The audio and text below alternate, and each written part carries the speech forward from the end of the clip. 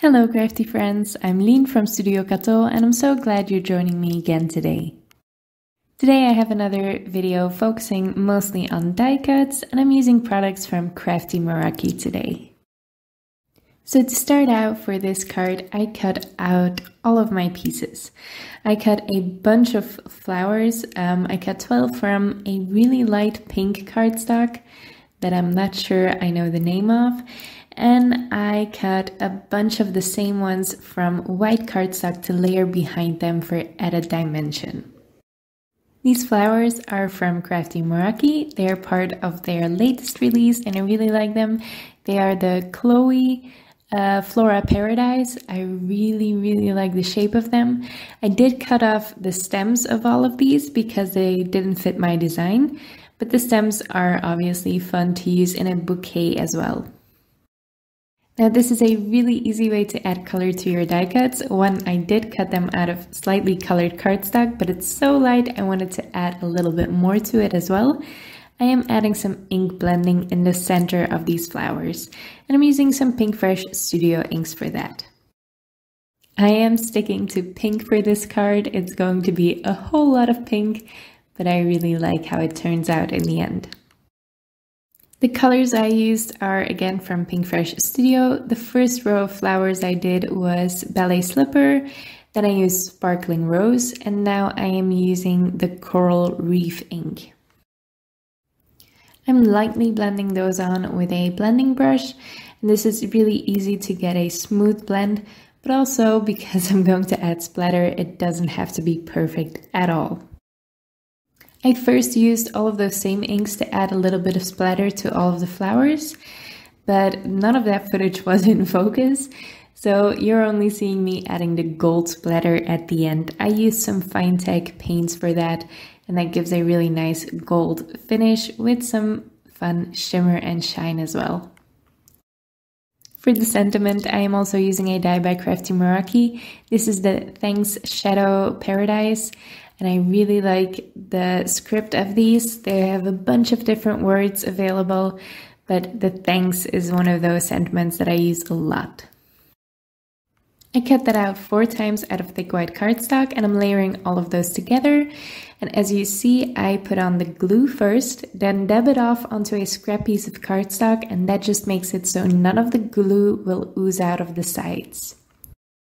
All of the excess glue will stick to the scrap piece of paper, but it will leave plenty of glue on the die cut itself to adhere to the other die cut or to your card.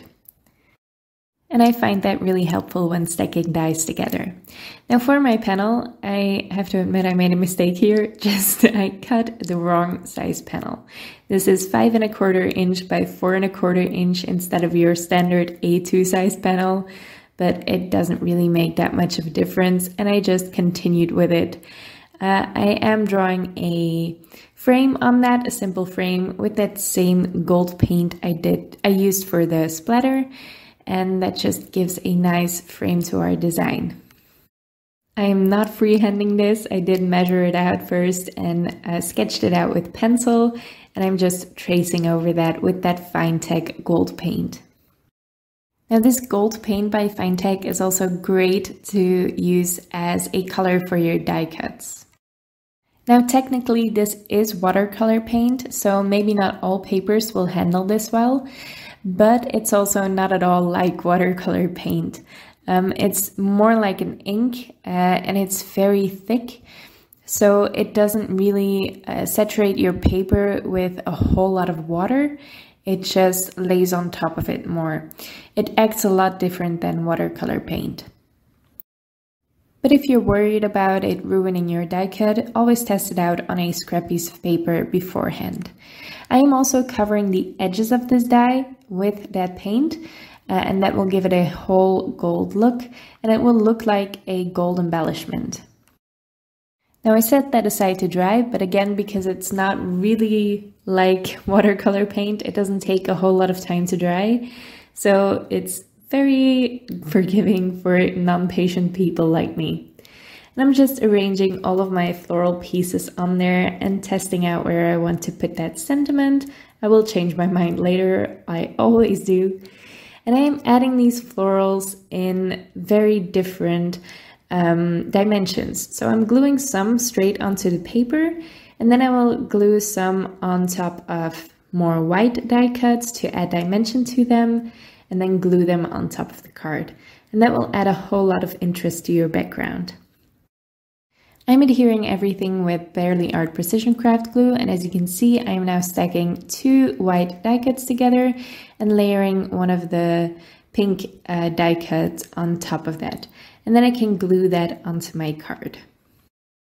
I think it's worth it to spend that extra time on layering some dies together, but if you're in a hurry or if you don't want to die cut a bunch of extra pieces, you can also add dimension to this panel by just gluing or just adhering the center of the floral pieces onto the card base. And that way the leaves will flare up a little bit, and that will give a lot of movement and dimension to your panel as well, and it will be a lot easier and quicker to do. I'm gluing all of those onto my panel, and then I will also trim off the excess of all the petals that are hanging over the edges. There are quite a bit. I always go over the edge of my panel, and that way it looks like your design continues over the edge of your card. And I will use those extra pieces that I cut off and add them in my design again. And that just saves those pieces from being thrown in the bin. And then I'm adhering my sentiment as well, using that Barely Art Precision Craft glue again. Now this will be adhered a little bit wonky because you're working on top of florals that have varying dimension, but it works out in the end. The die is sturdy enough, the sentiment is sturdy enough because those are stacked die cuts, and it won't sag in the mail or anything like that. Now I'm folding a matching envelope using my We Are Memory Keepers 123 punch board, and I used some soft gray cardstock for that. I like to use gray envelopes when my card has a lot of white. I'm not sure why, but that's what I like.